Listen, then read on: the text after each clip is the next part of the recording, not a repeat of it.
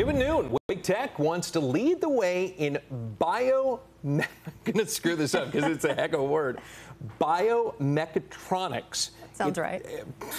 It's a field of study that combines engineering and biology. CBS 17's Brea Hollingsworth is live from the Wake Tech Beltline Education Campus in Raleigh with the new program taking place to help students get jobs in this field. Brea, hopefully Bill said it right.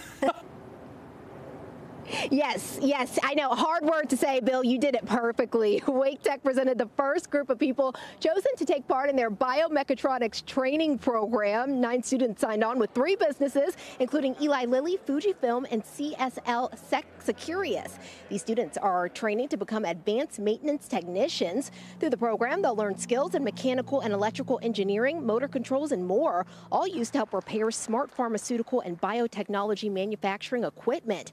As you can imagine, like many skilled jobs, they are high in demand, especially in North Carolina. If you're ever in a biopharma facility, you will see it's the most high-tech of any type of facility. You know, the clean room technology, but the advanced technology facilities that go into making drugs. And so that's a special level of skill. I want to be in calibrations or process maintenance. I want to work on the machines inside the pharmaceutical companies that deal with the influenza vaccines. Now, after 8 months, students will transition into full-time on-the-job training at one of the companies. Apprentices are paid a salary starting on day 1. In Raleigh, Brea Hollingsworth, CBS 17 News.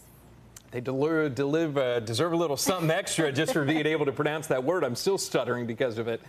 Brea, thanks so much.